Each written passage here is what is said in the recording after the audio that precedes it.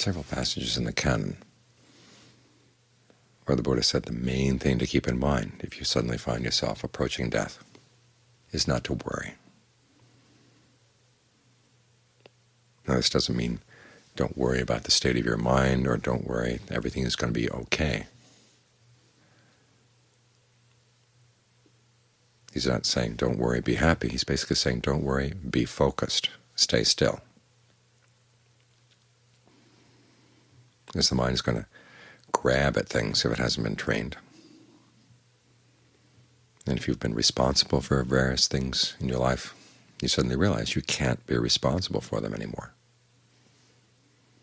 If you're attached to certain things, you realize you have to let go.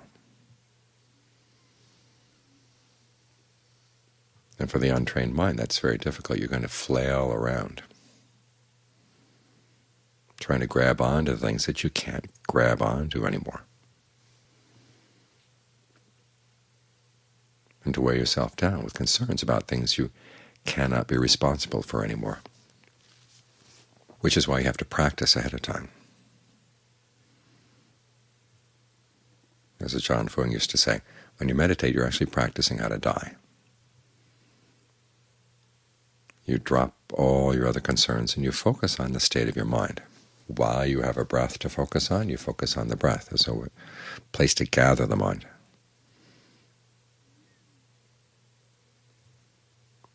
And then you try to make sure that it doesn't go sticking its arms or heads out like a turtle.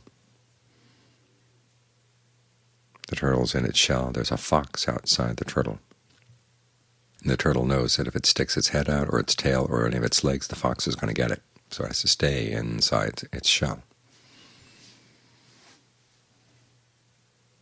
This is a skill you have to practice, because it's so easy as you tell yourself you're going to stay with the breath that other members of the mind's committee have other ideas.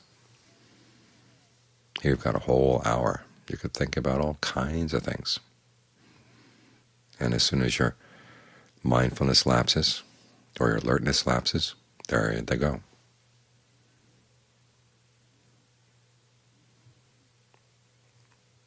And you find that the reason the mind goes comes down to two sorts of reasons. One is misunderstanding, and two is something's wrong with your energy. Now, if it's a case of misunderstanding, when the mind tells itself it would really rather think about this, or you've got to think about this, or whatever, you have to learn how to reason with it, to tell it, no, this is not the time for that. And no matter how compelling the worry may be, you have to learn how to say, no, no, no, we can't go there. One of the best arguments is to remind yourself that when you're worried about how things could get really bad, you don't really know exactly how they're going to get bad, but you do know that you're going to need mindfulness, and you're going to need alertness and concentration and discernment to deal with whatever the situation is. Now, where you're going to get those things, you can get them only by practicing. This is what you're doing right now. Here is your opportunity to practice. So this is the best way to prepare for anything that's going to be difficult.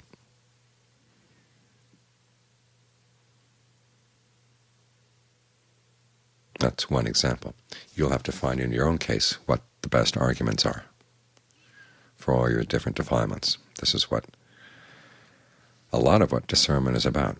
Sometimes people think that discernment is simply learning how to not to think at all.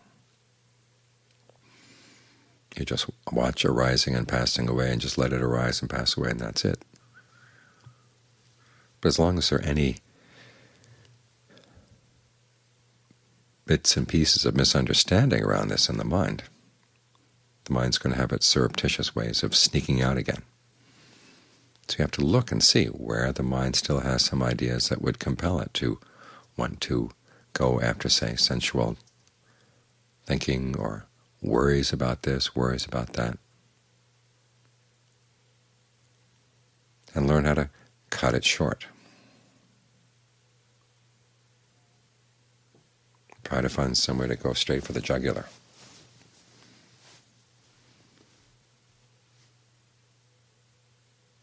the more you can find the heart of whatever the misunderstanding is. Go straight for that, because you're trying to kill off your misunderstandings as quickly as possible, so you can get back to work as quickly as possible.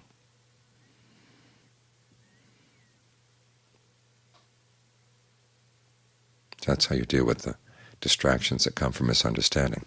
The ones that come from an imbalance in your energy, you have to deal with by trying to bring the energy back into balance. Sometimes it's a physical energy. When the body is all wired, the mind is bouncing around like a ping-pong ball, you've got to find some place in the body where the energy is still. It's there. The body has many layers of energy, many different types of energy. And you want to look for the counteracting energy.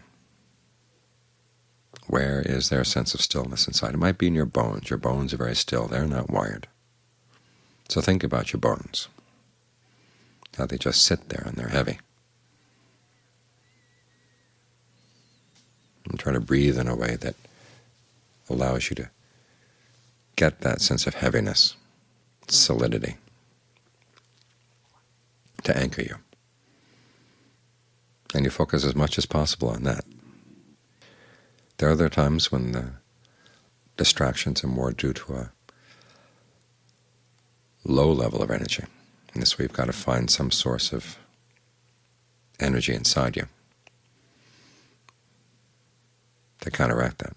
Because a lot of the distractions come because you're just too weak to keep things in mind. You've been working hard all day. The mind feels weak, the body feels weak, and things are just wandering all over the place with no specific purpose. It's not that you feel a real need to think about these other things. It's just that your energy is so low that whatever comes popping up through the nervous system just comes popping into the mind, and you don't have any defense against it. So you've got to find where your strength is. And John Lee talks about the energy that comes up the back of the spine. You might want to focus on that for a while.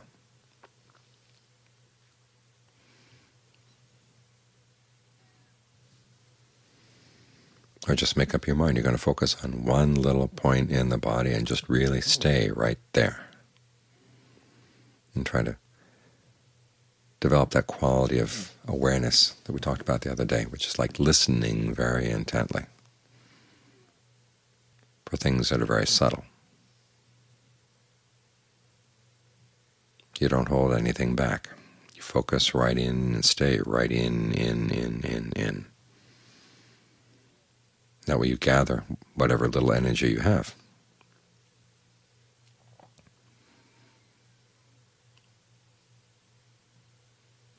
And give it a little charge. As you bring it together, the different types of energy can begin to nourish one another.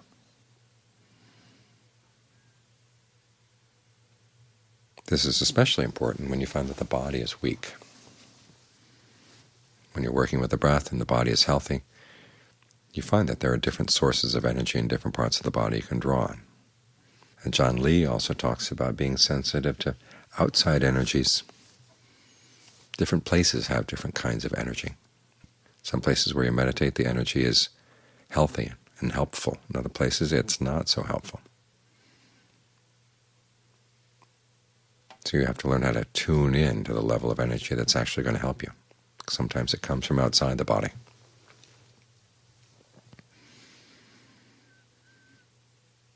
But there will come points, even before you die, there are times when you're really sick, and there doesn't seem to be anything in the body that gives you any source of energy, and that's where you've got to depend on the mind. There's 5 kinds of strength that the Buddha enumerated. There's conviction, persistence, mindfulness, concentration, discernment. You've got to find your energy here. And part of this, again, has to do with your understanding. Understanding that your actions matter. That's what conviction is all about. And they can make a difference. But there's some areas where they can't make a difference. In other words, this is where you have to drop the other worries you might have. The Buddha lists three things that someone might be worried about as they're approaching death. One is worried about their children and their family. The other, they might be worried about their parents. Or they might be concerned about the pleasures they're going to have to leave. Here we are in the human realm with all of its human pleasures.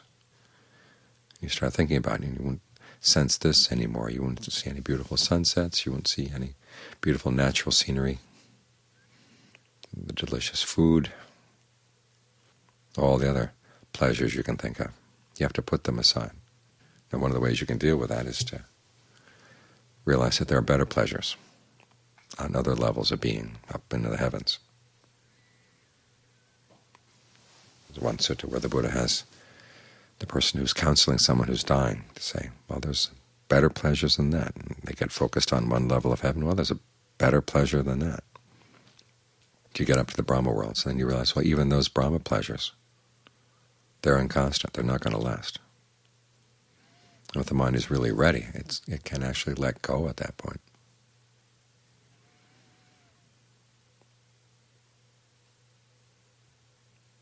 Now, as for the things you might be worried about, you have to remind yourself that there comes a point where you have to let everything down. You can't carry the world around, or as they say in Thailand, you can't hold up the sky forever. And so if you see that those things are beyond you, you have to realize, okay, you did what you could. That's as far as you can get with that particular issue, that particular responsibility. Maybe someone else will pick it up. But even if they don't pick it up, you can't worry about it anymore. You've developed the perfections that come out of working at that task. And what's left is the dregs. As John Lee said, it's like squeezing fruit out of a juice. You've got the fruit, and you've got the juice out of it. And what's left after you've taken the juice is just dregs. The juice is the good quality of the mind that you developed. So you don't want to forget that. You want to hold on to that.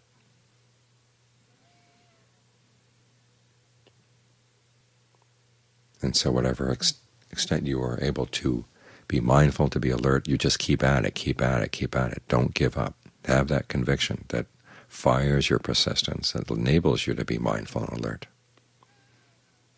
And it's that continuity of mindfulness and alertness that develops concentration. At the very least, you want to stay really focused. And when you can start making distinctions, the pain that's coming in, the sense of weakness, the sense of being overwhelmed, whatever, just see that as an object of the mind, but your awareness is something else. This is where discernment comes in. It starts seeing the distinctions. There's the awareness of the feeling, but then the feeling itself is something else. Stay with the awareness. This is a constant theme throughout the forest tradition. When Ajahn Mahabua was giving advice to the woman with cancer, that was one of the themes that was repeated over and over again. Learn how to see the distinction between your awareness and the pain. That talk we had from Ajahn Chah last night. Again, the pain is one thing, the awareness is something else. Learn how to see that they really are distinct. And they're already distinct. It's simply that we, in our ignorance, glom them together. Now, this kind of discernment requires that you be really, really still to see these distinctions. The mind is running around. The distinction is going to be blurred. But when you're really still, you see that it actually does divide out that way, separate out that way. And the reason you didn't see it was because you were running past all the time. So that's the energy of the mind. It's a focusing in with that determination that you don't want to come back and suffer anymore. And anything that pulls you away from that determination, that distracts you from that determination, you've got to learn how to drop it. All the stories, all the narratives that you tell yourself about who you are and what your responsibilities are and what's going to happen in the world, what's going to happen to your family, your friends, all the projects that you take on. You have to have a spot in the mind where those things just don't matter.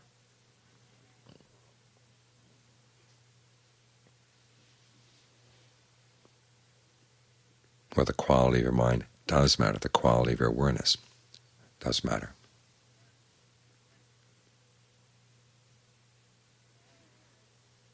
So you've got to stay focused. You've got to learn how to develop this quality of staying focused. Not let yourself get distracted by whatever stories or narratives or sense of responsibility you may have, or fear that you're going to miss out on something.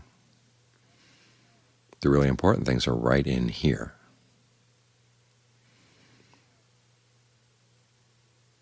So as we meditate, we're learning basically two things: the right way of understanding all this, and then the right way of bringing our energy to bear.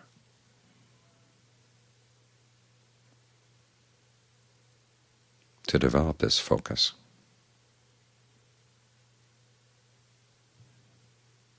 When they talk about making the mind one, it's both a matter of the singleness of your focus and also your sense of priorities. This is the number one thing that you need to work on, the number one thing of real value. I've always found it strange that people will say, well, there is no essence to the Buddha's teaching. The Buddha taught there is no such thing as essence.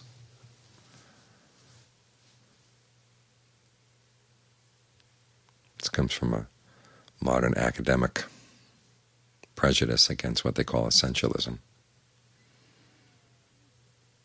they like to see the Buddha as a precursor. That the Buddha said, well, there's really no essence to you, or there's no particular essence to his teachings. It keeps changing like an amoeba as it moves from place to place.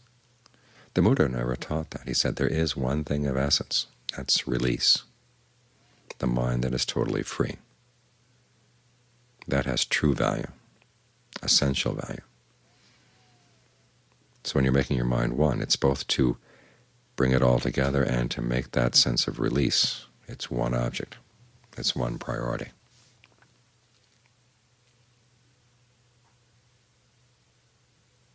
That's what this practice is all about.